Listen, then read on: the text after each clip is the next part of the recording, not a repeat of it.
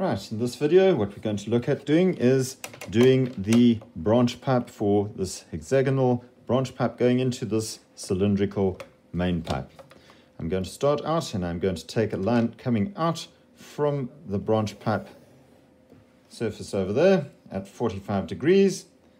And my first thing that I need to do is to measure off the distances of the lines that make up the sides of the branch pipe. Let's start by drawing a little line, construction line coming out over here. Let's just rub that out quickly.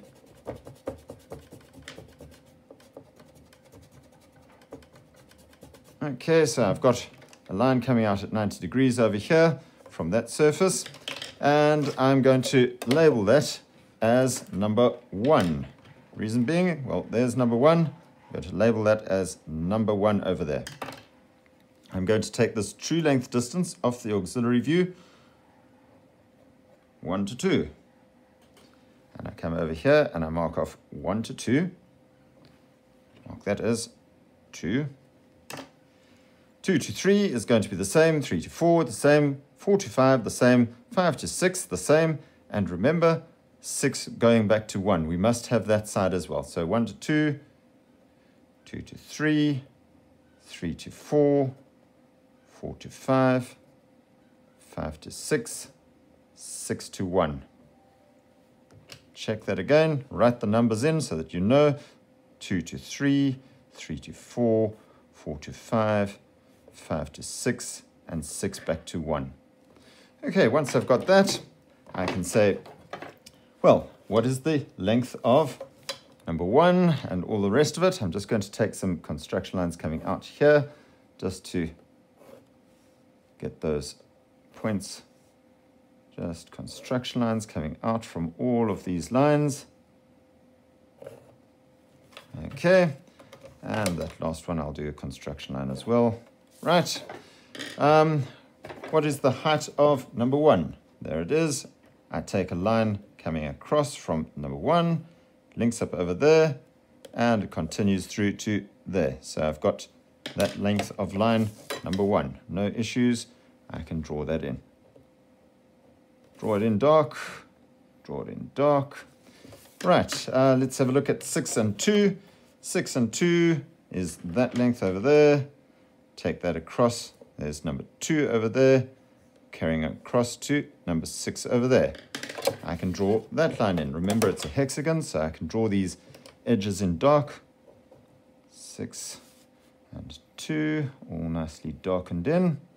Right, let's do 3 and 5 over here. Take that across from there. Let's do 3 and 5. Nice dark line going there. Nice dark line going there. And number 4, we'll note, is a little bit shorter, or it's more or less exactly on the same. I think it's slightly shorter going back over here. I'm going to do it in green. So there's 4 just in over there, and I can draw in 4 over there. Right. Okay. Let's have a look at doing the curve of interpenetration. Remember, I can't just draw straight lines over here because I have a curve over here. I need to show that curve in here. How do I get that? Well, I know that there is a point A between 1 and 2. Let's find the distance between 1 and A. Let's go over here. There is the distance between 1 and A. Come over here, and I go to that point over there. I mark off A over there, and I can now draw in a 45-degree line over here. Let's do that in red. And I'm going to find A on this drawing, take that across from A over here. There is point A. I now have a curve which is going to go between there and there. And I can draw that in as a curve. Remember, it's not a straight line, it is a curve. Right.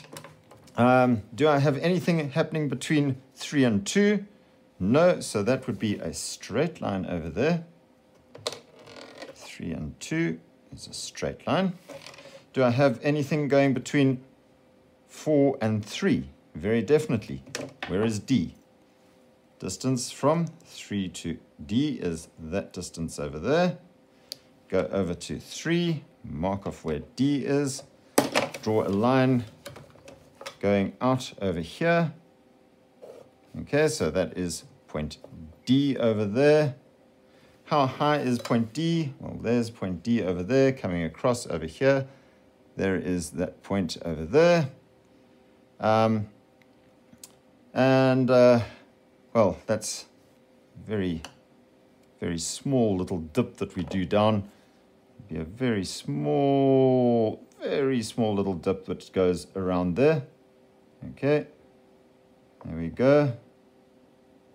Do I have a dip between 4 and 5? Let's see, there's C over there. That distance from 4 to C. Let's go to there, mark off where C is over here. There's C. Draw a line coming out at 45 degrees over there. C would be on that green line over there. And I have another small little dip that goes in over here. And I can draw that in as a little curve. All right. Do I have anything happening between 5 and 6? No, so that is a straight line that I need to draw in there. And do I have anything happening between 6 and 1? Very definitely, there's B. I need to take that distance, B. So 6 to B, let's just look at that. 6 to B, that would be in there. Let's draw in a construction line coming out over here. And I figure out where B is on this story over here. There's B. Take the line out from where B is. It connects over there. And I can now say, well, I have a curve which is going to go in over here between those 2 points. And I draw that curve in nice and neatly. Finish it off with a line that comes across here. And that is the branch pipe done. Please don't forget to label the branch pipe as branch pipe.